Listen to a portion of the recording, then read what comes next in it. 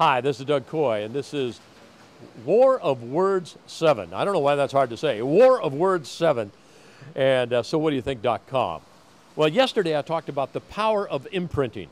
You know, when an image comes and it gets imprinted into your spirit and it starts to cause like fear in your life.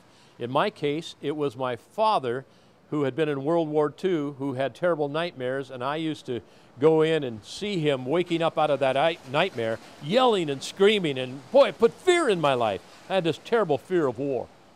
I remember going to Oakland, California. It was right during the time of the hippie movement, and they had drafted me out of college. I thought I was going to stay in college, but, well, that didn't work. Got married, as I said, when I was 19. My wife was 18. And it was our first Christmas together. I had to go to Oakland, California, to the draft station to take my physical on December 27th, I believe it was.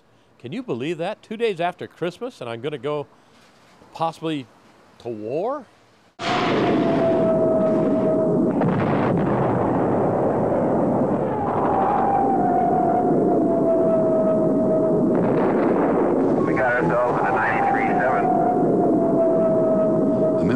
The communists that we cannot be defeated by force of arms or by superior power. I have asked the... Well, I go into Oakland, California. The hippie movement is on. Now I had long hair and the whole 9 yards. I was kind of into that. And I can remember, you know, it was make love, not war, and burn the bra, and all we are saying is give peace a chance. And everybody was protesting, or it seemed like everybody was protesting in Oakland, California, the war. And I walk into the draft station in Oakland, California, and it was quite funny, actually. Here was this hippie outside. He had a sign, said, make love, not war, and he's hitting this cop over the head with it. Oh, man, that was crazy.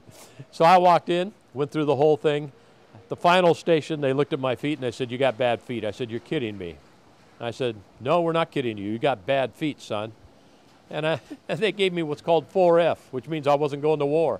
So I tell people, hey, I missed the Army by 2 feet, and I didn't have to go. However, I did live it in a lot of ways by going to Hawaii, and I used to do dances at the YWCA, and as I mentioned earlier, I'd see these young men that came back from the war, and man, did it ever imprint into my life. I lived the war through so many of the people that we were entertaining and helping out. And the stories I heard and the things that got imprinted into my life were unbelievable. I know one thing, I hate war. I don't know why we have to go to war. I don't know why humanity allows it to happen, but we do, and it's a terrible thing. I think Jesus, or the Bible talks about, blessed are the peacemakers. Well, I'd rather be a peacemaker any day of my life. I hate war.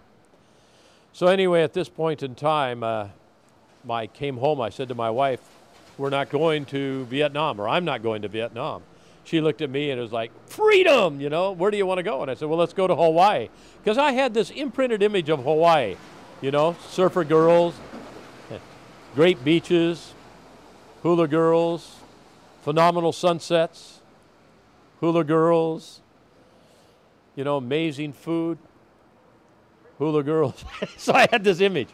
And I went off to Hawaii and I wanted to become a rock disc jockey and surf.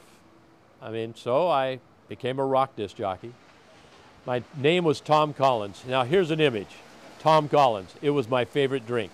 I worked at a radio station there. You know what the morning announcer's name was? Jim Beam. You know what the afternoon guy's name was? Johnny Walker. You know what my radio name? Tom Collins. You know what the midnight to 6 man was? We were a crazy station. Bud Weiser. So that kind of tells you where our image was at that time. And I had a very low self-esteem. I just barely graduated out of high school, wasn't into college, didn't know what in the world was going to go on with my life.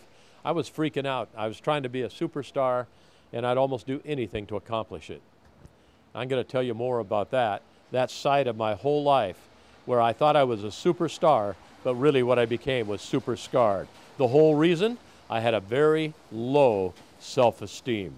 I just, you know, I put on an act. Everybody that saw me thought, hey, man, this guy's successful. But they didn't know the real me. They didn't know the image that I had deep down inside of me. They didn't understand what had been imprinted into my life. And for the life of me, it almost killed me.